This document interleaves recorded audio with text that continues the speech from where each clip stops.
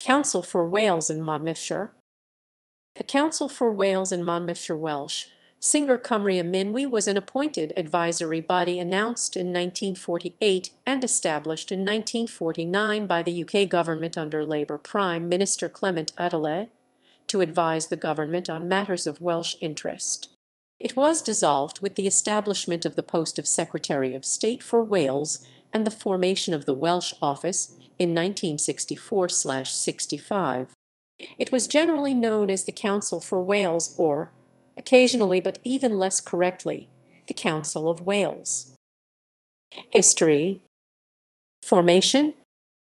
The formation of the council was partially in response to Plaid Cymru's growing influence following the Second World War. Devolution of powers to Wales was opposed by Labour politicians such as Aneurin Bevan, Morgan Phillips and Clement Attlee, who opposed the establishment of a post of Secretary of State for Wales as it would encourage Welsh nationalism. Bevan, the most influential and outspoken Welsh MP of his day, believed any form of devolution would distract Wales from the political mainstream of UK politics and be detrimental to the country's interests. However, Welsh backbenchers such as D.R. Grenfell, W.H. Mainwaring and James Griffiths supported the establishment of a Secretary of State post. As a compromise, the government agreed to the establishment of a council for Wales and Monmouthshire. However, it was given no more than a responsibility to advise the UK government on matters of Welsh interest. The proposal to set up a council for Wales and Monmouthshire was announced in the House of Commons on 24 November 1948. Its inaugural meeting was in May 1949, and its first business meeting the following month.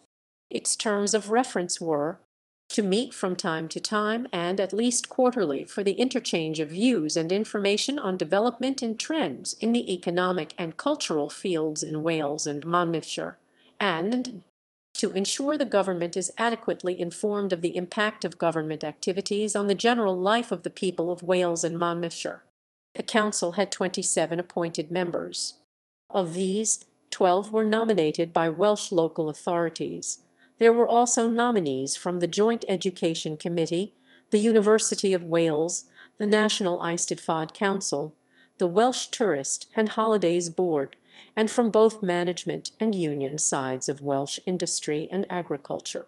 The chairman was Hugh T. Edwards, a trade union leader. The council met in private, a further source of controversy. It set up various panels and committees to investigate issues affecting Wales, including a Welsh language panel to study and report upon the present situation of the language, a government administration panel, an industrial panel, a rural development panel, a transport panel, and a tourist industry panel. Dissolution.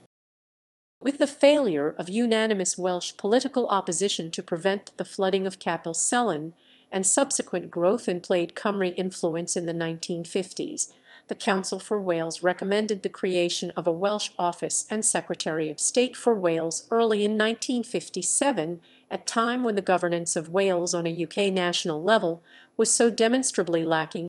However, Council Chairman and one-time Plaid Cymru critic Hugh T. Edwards did not believe the Council went far enough. Edwards and 4 other members of the Council for Wales resigned in 1958 over what Edwards described as Whitelism. Later that year Edwards joined Plaid Cymru. The council became moribund, but retained a formal status until 1966.